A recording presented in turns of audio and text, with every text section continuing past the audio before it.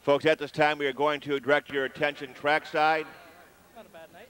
Trackside interview with Ann DOOLIN, Director of Marketing and Publicity with the Winning Connections. No. Thank you, Robin. I'm here with Nat Varty, Assistant Trainer for the Robinson Stable. The Bill Robinson Canadian Invasion, now 4 for 4 at Scioto. Nat, this filly is just incredible. A tough trip last week. You draw the outside again. You told me you weren't worried. You had to be a little bit.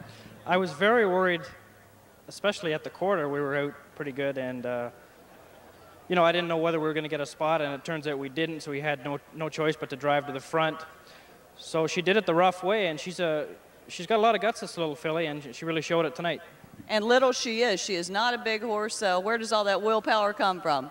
She's got she's a full sister to Breeders' Crown champion John Street North, and she's well bred, and she's by Precious Bunny, and the mare has been a 100% producer, so she's got it, honestly.